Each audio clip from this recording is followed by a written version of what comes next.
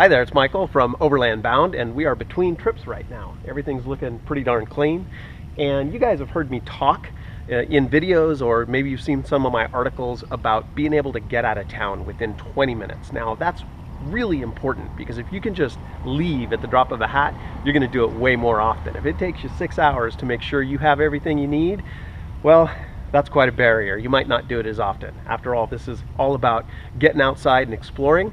So what I thought I'd do today is show you some of the equipment that I bring on every trip really quickly, and then I'm going to consolidate it like it's packed at the house and show you how you get out of here inside of 20 minutes. Let's do it. All right, now let's take a look at some of the gear. I'm not going to focus on the truck. You guys have seen plenty about the truck. Let's take a look at this other stuff. Now, really simple kitchen. I'm not promoting any of this stuff. I don't get any kickbacks from REI or anything like that. So any of the gear I'm showing you is just stuff that I choose to use. Now these tables and chairs, this stuff can be found at REI. You want to have as many surfaces as possible on even a quick camp trip, because when you start cooking, you want plenty of things to set stuff on. I usually bring 2 coolers if I'm doing anything more than an overnighter, because I like to bring beer with me, and beer takes a big cooler. Coleman stove, classic. This thing has been reliable for, probably about 50 years. Coleman lantern.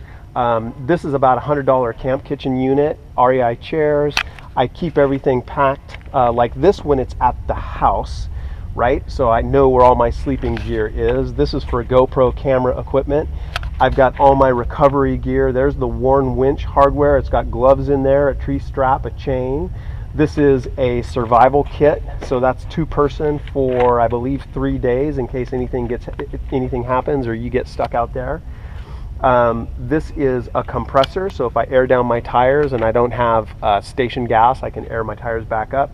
Basic tools, and then other hardware for the truck, and that's a very complete first aid kit.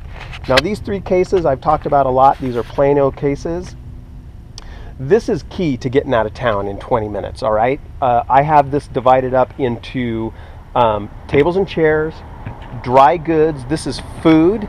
Basically, I can just throw this food case on the truck and drive out of town, right? It's got canned goods in there and dry goods, so I'll survive when I'm out in the wilderness without having to have refrigerated goods. And then the third one is just the kitchen supplies. I've got a lot of it out there. Now, if you want to know exactly the contents of these cases, you can go to overlandbound.com, and I've got a list. The somewhat waterproof duffel bag is for my clothing. Bring chairs, especially if you're bringing friends. I really like this 4-person tent because it goes up very quickly. I can have this tent up in between 7 to 10 minutes, and it's very lightweight. And let's see what else we got. I think that is about it for the camping hardware. This is basically all you need.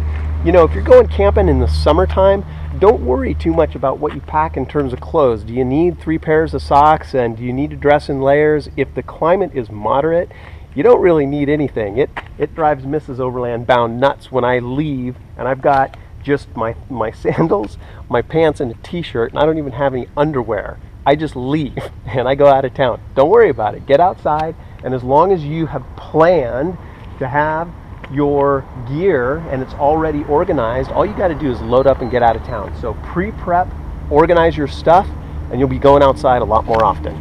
All right, let's see how we load this thing.